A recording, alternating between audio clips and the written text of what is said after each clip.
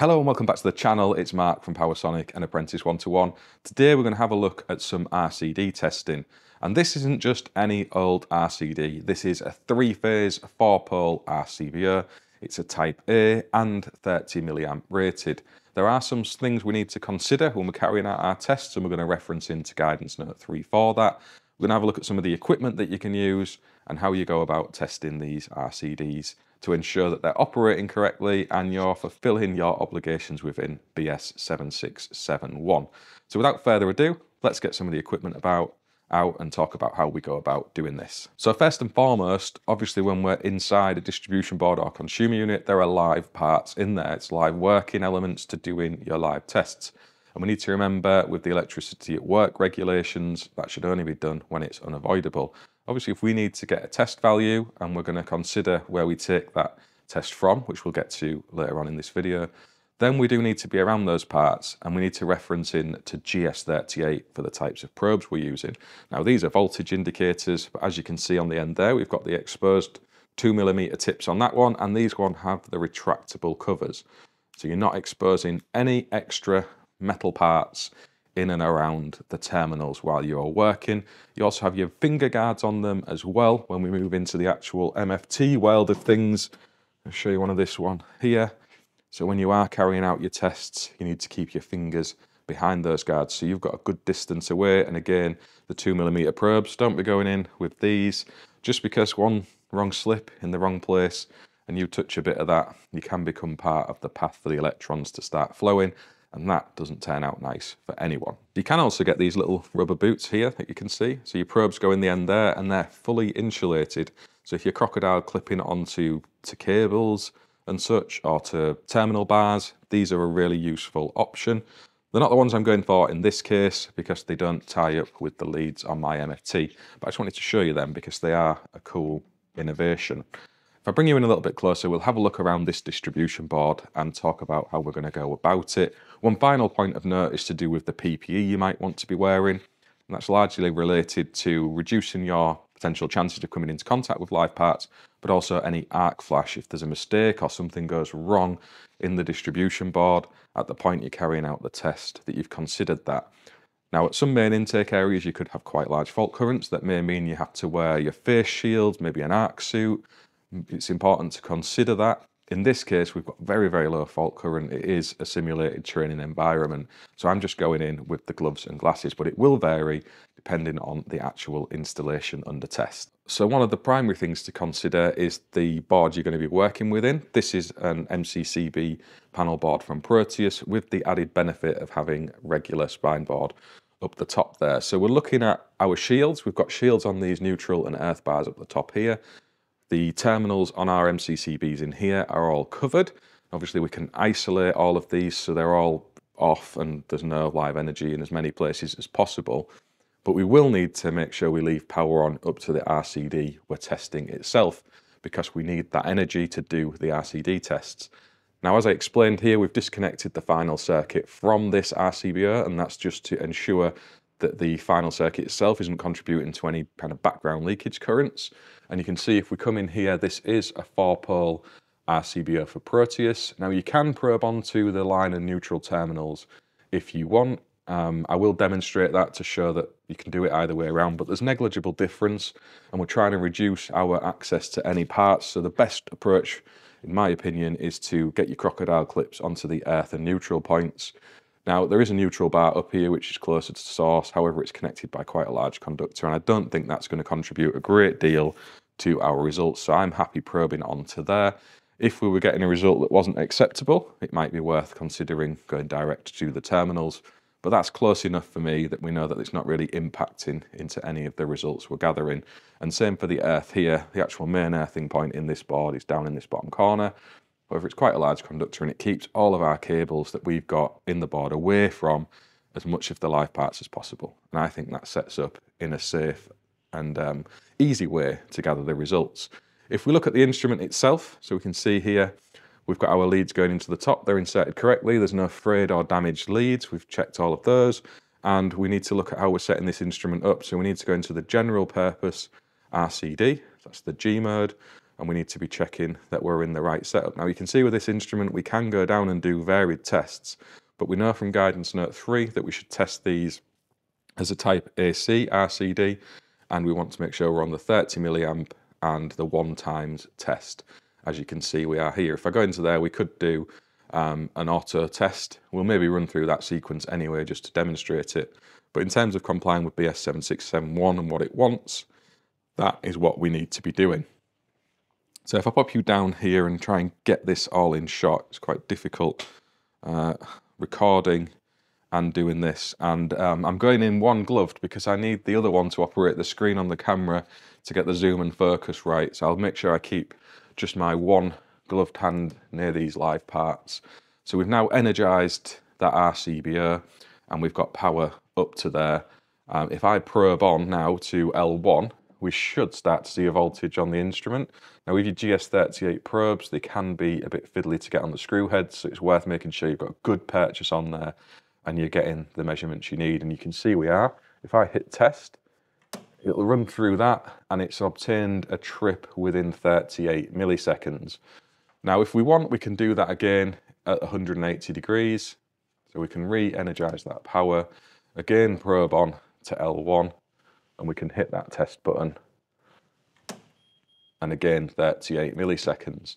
Now we know from operating RCDs, they only have a certain lifespan, and one of the things the regulations are using as the reason for not doing the auto tests that we once did across all of these that we're just about to run through is it contributes to the wear on the RCD. However, we're going to run through that test, and you can see with this as well, we can also drop into the type A mode for the RCD as well, which we know this is. So we can test in that function. Now, guidance note 3 gives that as an option for when you're fault finding. So if you read guidance note 3, I'll dig the page out in a minute and we'll chat about it at the end of the video. You can run through these tests in certain circumstances, but you don't need them for your schedule of test results any longer. So again, if I go on to L1, we should start to measure voltage if I get the probe in the right place. If we hold the test button down long enough, you can see we've got that operation. I'll try and do this one-handed if I can. Again, so we're getting faster on the 5 times as we'd expect. Now, half time, it shouldn't operate. And again, I'm making sure I keep my fingers behind the finger guards on the probes, and I'm not anywhere near anything that can hurt me. And if I come off those terminals now, we've gathered our results. I'll bring you in a little bit closer to the screen in case it wasn't focused correctly in that little segment. So you can see we've got 39 and 37 milliseconds on our times 1, and we've got 21 milliseconds on our times 5 for both 0 and 180 degrees. And then no operation at our half times. Because what you can find if you test end of line on these, as we discussed earlier on in the video, the half-time test can sometimes operate the RCD if you've got enough cumulative leakage sitting around in the background on your circuits. Most RCDs tends to go between sort of 21 to 24 milliamps. So that's kind of where you are with that. Now we can do a ramp test, so we'll see how this actually operates. If I go back into here and set it up for a ramp test. So we're going to go to the ramp test now, and if we enter that state, it should start to tell us where the actual operating point of this is. So if I probe onto L1 again, make sure we get good contact on there. See, we have hit the test.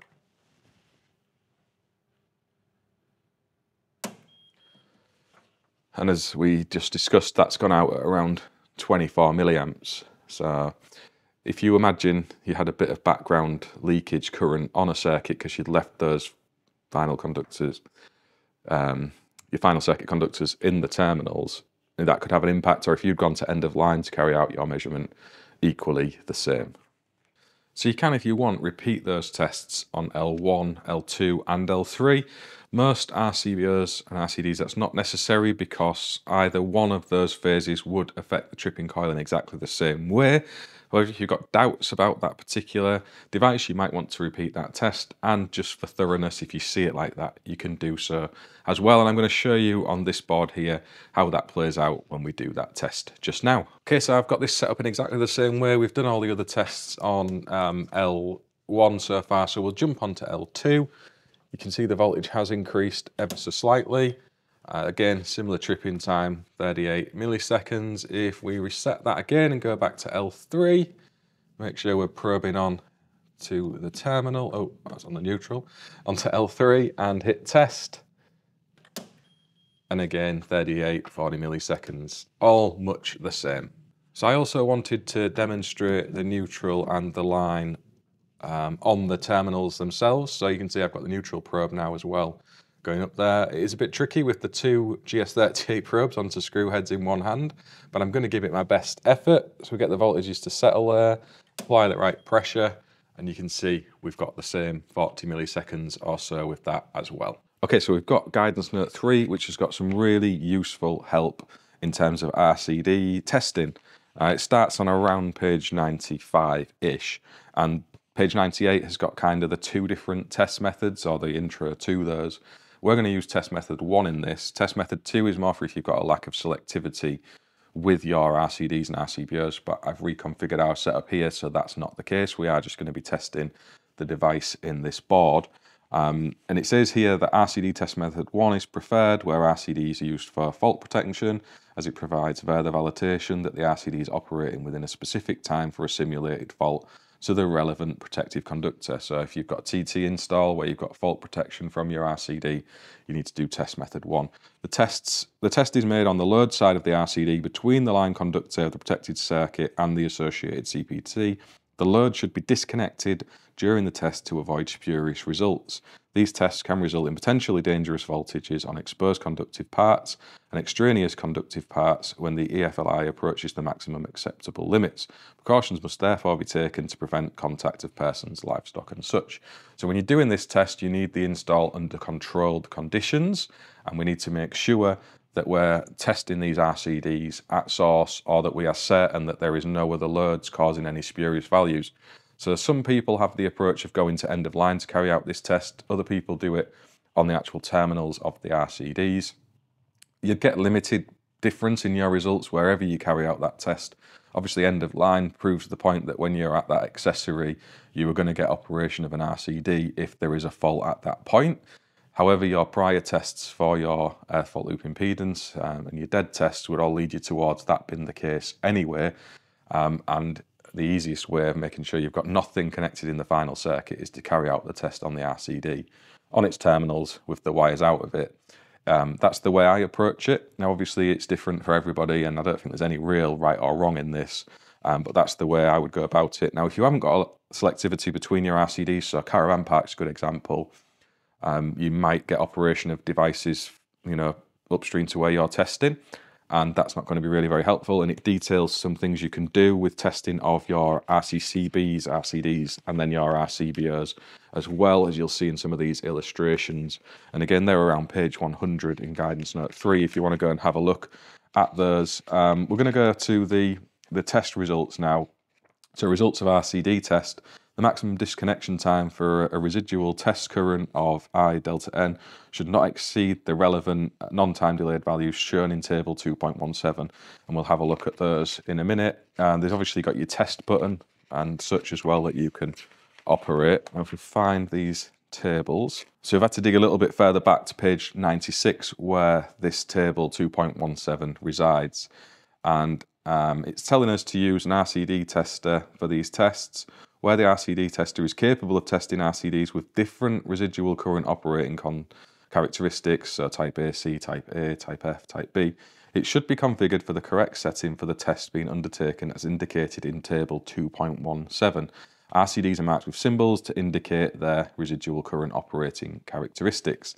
So it's telling us here the recommended tests. This is part A of that. And it's telling us for the RCD types, it says all, we should do type AC testing at half times I delta N and 1 times I delta N. And there's a recommendation to go and read note 4 as well. And it's telling us here that RCDs to harmonise standards, see note 2, of non-delayed variety should trip within 300 milliseconds on that times 1 test. And if it's an S-type, so a delayed one, it should trip within 500 milliseconds. If it's an RCD to BS4293 or BS7288, it should trip within 200 milliseconds. And that's the tests you would need to record the values of within your scheduled test results. Now it says here, examples of optional RTD tests for fault finding and similar purposes. And that goes on to kind of detail doing your 5 times tests, your 0 and 180 degree tests.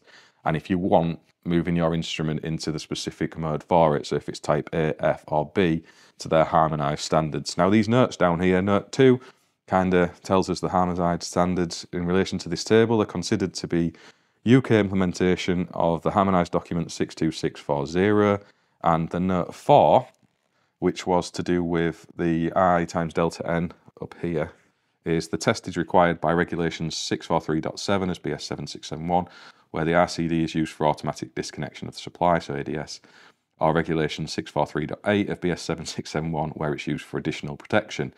RCDs to BS 4293 or 7288 should meet the operating times of the appropriate product standard, where these are shorter than those specified in BS 7671 Amendment 2 2022, because a longer operating time than that in the relevant product standard may indicate that the RCD is no longer operating correctly.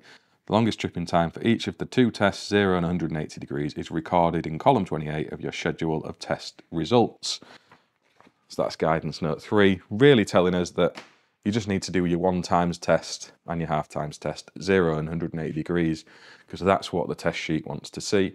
And they're referencing in there that putting these through their tests can increase the wear on the products. So we may be contributing to them failing more soon than they would if we weren't testing them.